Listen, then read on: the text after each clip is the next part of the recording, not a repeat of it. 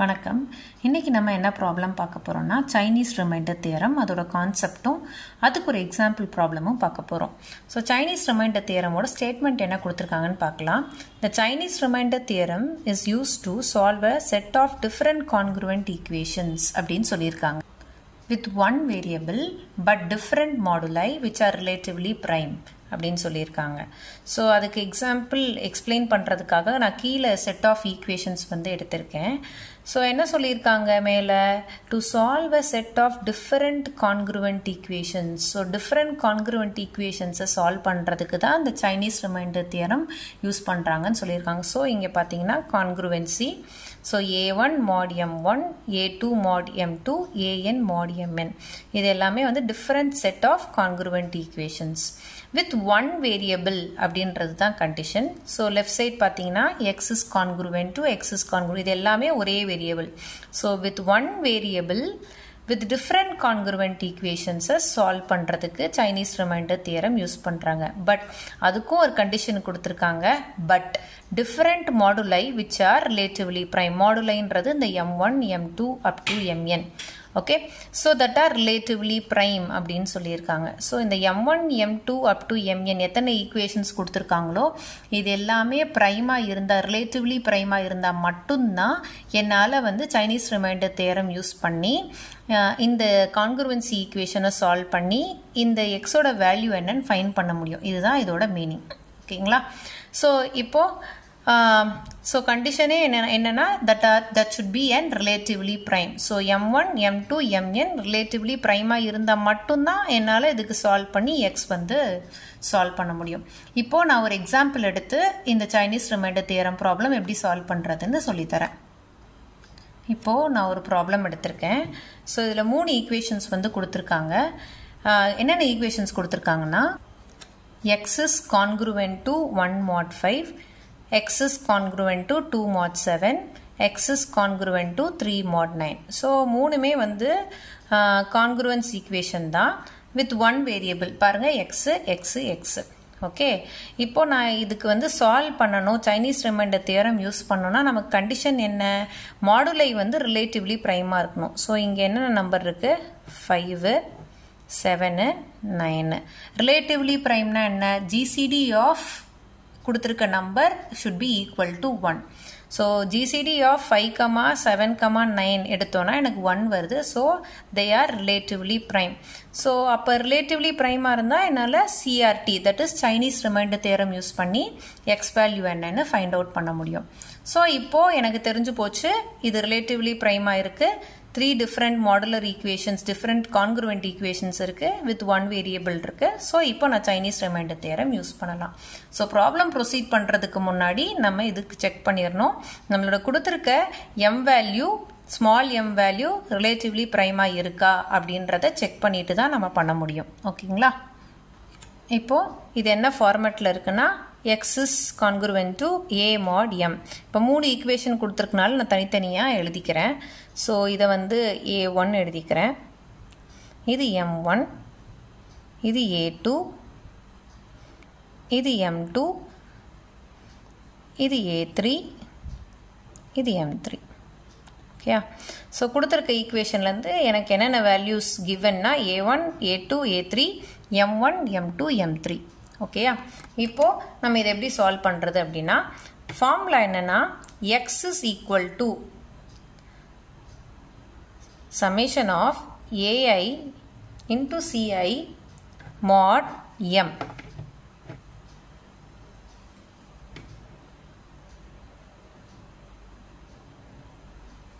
ai into ci mod m. இப்போது இதுதான் எனக்கு கொடுத்துருக்க ஃபார்முலா. இந்த ஃபார்முலாவில் பார்த்தீங்கன்னா எனக்கு ai வேல்யூ மட்டும் தான் தெரியும், இது எனக்கு தெரியாது. ci value and capital M வேல்யூவும் தெரியாது. இப்போ இது ரெண்டும் கண்டுபிடிச்சா மட்டும்தான் என்னால் கேபிட்டல் X வேல்யூ வந்து ஃபைண்ட் அவுட் பண்ண முடியும். ஸோ இப்போ நான் ஃபஸ்ட்டு வந்து கேபிட்டல் M எப்படி ஃபைண்ட் அவுட் பண்ணுறதுன்னு சொல்கிறேன். கேபிட்டல் M வந்து எப்படி ஃபைண்ட் அவுட் பண்ணணும்னா it is a product of all the m value given. So எத்தனை m வேல்யூ கொடுத்துருக்காங்க? 3 m வேல்யூ கொடுத்துருக்காங்க. இது எல்லாத்தோடைய ப்ராடக்ட் தான் வந்து capital M value. So எழுதிக்கிட்டேன். So which is equal to, so என்ன value 3 into 5 into, sorry 5 into 7 into 9. So which is equal to 315. So capital M value equal to 315.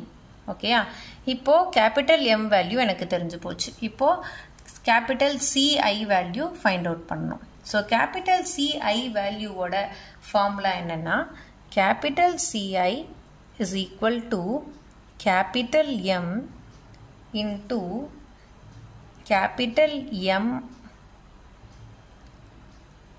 I inverse mod M. இதுதான் என்னோட formula. Okay, so mod Mi ன்னு எழுதிக்கிறேன். So capital CI is equal to Mi into Mi inverse mod small mi. So இப்போ எனக்கு capital CI solve பண்ணனும்னா எனக்கு capital Mi value என்னன்னு தெரிஞ்சாதான் இதில் substitute பண்ண முடியும். எனக்கு small mi value பற்றி பிரச்சனை இல்லை, எனக்கு இங்கே ப்ராப்ளமில் கொடுத்துருக்காங்க. ஸோ எனக்கு இதுதான் ஃபைண்ட் அவுட் பண்ணணும். ஸோ இது எப்படி ஃபைண்ட் அவுட் பண்ணுறது அப்படின்னு பார்க்கலாம்.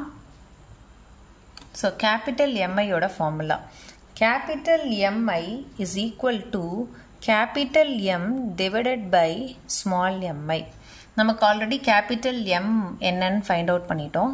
Capital M is equal to 315 and small எம்ஐலாம் என்னன்னு நமக்கு தெரியும், அது சப்ஸ்டியூட் பண்ணி ஃபைண்ட் அவுட் பண்ண வேண்டியதான். So capital M1 is equal to capital M divided by small m1.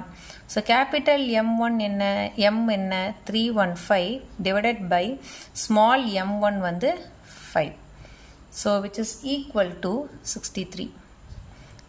அதே மாதிரி M2 is equal to capital M divided by small m2 which is equal to 315. Small m2 value வந்து 7. So calculate பண்ணோம்னா 45. அதே மாதிரி capital M3 which is equal to capital M divided by M3 which is equal to 315 divided by small m3 ஓட value என்னன்னா 9. So அதை substitute பண்ணனா எனக்கு 35. So small M1 M2 M3 வச்சு capital M1 M2 M3 find out பண்ணியாச்சு. இப்போ CI ஓட formula என்ன, CI is equal to MI into Mi inverse mod Mi. Okay, இப்போ ஃபர்ஸ்ட் ஈக்குவேஷன் C1 நான் ஃபைண்ட் அவுட் பண்ண போகிறேன். அப்போது M1, ஓகேயா, M1 வேல்யூ என்ன 63 into 63 inverse mod small m என்னது M1 என்னது 5. ஸோ இது எப்படி ஃபைண்ட் அவுட் பண்ணோன்னு நான் ஆல்ரெடி சொல்லி கொடுத்துருக்கேன்.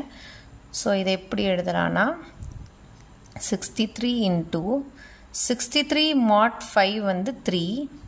So 3 inverse mod 5. ஸோ இந்த மாதிரி ஒன்று கொடுத்தாங்கன்னா இது எப்படி சால்வ் பண்ணுறது அப்படின்னா, இட் மீன்ஸ் தட் 3யோட இந்த பேஸ் வேல்யூ எடுத்துக்கணும். 3யோட என்ன மல்டிப்ளை பண்ணி mod 5 எடுத்தால் எனக்கு ஆன்சர் 1 வருமோ அந்த வேல்யூ தான் வந்து எனக்கு வந்து இந்த எக்ஸ் வேல்யூ தான் வந்து இதோட ஆன்சர். ஸோ 3 கூட 3 1 மல்டிப்ளை பண்ணால் 3 1s are 1. 3 mod 5 வந்து 1 இல்லை. Next X equal to 2 substitute பண்ணுறேன். 3 2s are 6. 6 mod 5 வந்து 1. ஸோ எக்ஸ் வேல்யூ வந்து 2ன்றப்போ எனக்கு வந்து 1ன்றது கிடைக்குது. ஸோ இதோட ஆன்சர் வந்து 2. So 63 into 2 which is equal to 126. So இதுதான் வந்து என்னோட C1 ஓட வேல்யூ 126. ஓகே, ஸோ இப்போது இதே மாதிரி C2 calculate பண்ணுவோம். So C2 equal to C2 ஓட வேல்யூ என்ன, M2 into M2 inverse mod M2. So M2 ஓட வேல்யூ என்ன 45. பாருங்கள் 45. Okay, so 45 into 45 inverse mod 7. So இதை rewrite பண்ணிக்கிறேன். So எப்படி rewrite பண்ணலாம்னா 45 inverse mod 7 எப்படி எழுதலாம்னா 45 mod 7 வந்து 3 ன்னு எழுதலாம். 3 inverse mod 7. Okay, so இதே இங்க என்ன யூஸ் பண்ணோமோ அதே தான் இந்த இடத்துல 7 substitute பண்ண போறோம். So இதை எப்படி solve பண்ணலாம்னா so 3 into x mod 7 should be equal to 1. Okay, so 3 கூட 1 multiply பண்ணா 3 mod 7 equal to 1 இல்ல 3 கூட 2 multiply பண்ணா 3 2s are 6 6 mod 7 equal to 1 இல்ல 3 கூட 3 multiply பண்ணா 9 mod 7 equal to 1 இல்ல 3 கூட 4 multiply பண்ணா 4 mod 7 equal to 1 இல்ல 3 கூட 5 multiply பண்ணா 15 mod 7 equal to 1 yes 1. அப்ப x equal to 5 substitute பண்ணா எனக்கு வந்து value வந்து 1 கிடைக்குது. So இதோட answer வந்து 5. So 45 into 5 which is equal to 225. So C2 equal to 225. So இதே மாதிரி C3யும் calculate பண்ணுவோம். So C3, so formula எழுதுறேன். C3 equal to M3 into capital M3. ரெண்டுத்துக்கும் difference இருக்கு. மறந்தும் கூட தப்பு பண்ணிராதீங்க. So capital M3 யோட value என்னன்னா 35. So 35 into 35 inverse mod small m3 யோட value 9. So இதை எப்படி rewrite பண்ணலாம்னா 35 mod 9 வந்து remainder வந்து 8 inverse mod 9. So அதே method தான். இது எப்படி calculate பண்ணுவோம் 8 into x mod 9 should be equal to 1. So the x value தான் answer. So 8 கூட என்ன multiply பண்ணா எனக்கு வந்து modular operation 9 எடுத்தா எனக்கு 1 வருது அப்படின்னா 8 8s are 64. So 64 mod 9 வந்து 1. So x value 8 இருந்தா எனக்கு வந்து modular operation value 1 வருது. So x is equal to இந்த inverse value ஓட answer வந்து 8. So C3 equal to 280. இப்போ C1, C2, C3 எல்லாமே find out பண்ணியாச்சு. இப்போ எனக்கு x formulaல substitute பண்ணா போதும். So formula என்ன? Capital X is equal to summation of AI into CI mod capital M. So இதை expand பண்ணி எழுதிக்கிறேன்.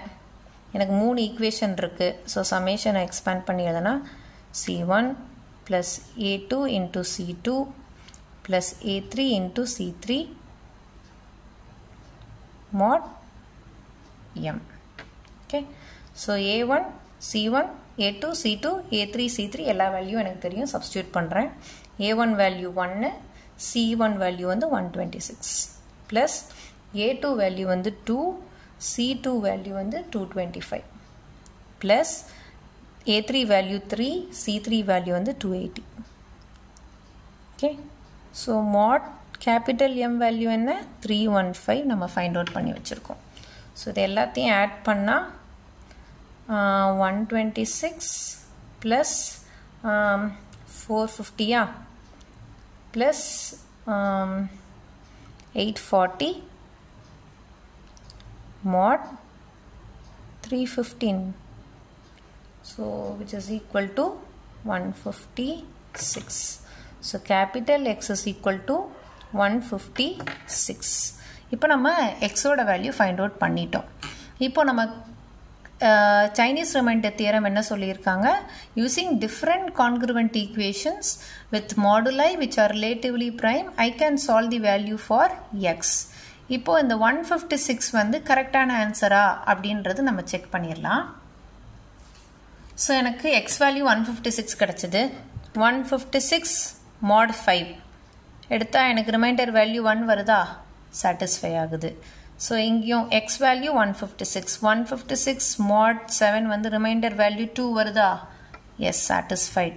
ஸோ எக்ஸ் வேல்யூ 156 mod 9 எடுத்தால் எனக்கு ரிமைண்டர் வேல்யூ 3 வருது. ஸோ என்னோட எக்ஸ் வேல்யூ வந்து correct. So using Chinese reminder theorem I have solved different கான்க்ருவெண்ட் ஈக்குவேஷன்ஸை வச்சு நான் சால்வ் பண்ணிட்டேன். அண்ட் கண்டிஷன்ஸ் மறந்துடாதீங்க, provided that the moduli are relatively prime. So அதுக்காக தான், அப்போ மட்டும்தான் என்னால் சைனீஸ் ரிமைண்டர் தியரம் யூஸ் பண்ண முடியும். தேங்க்யூ.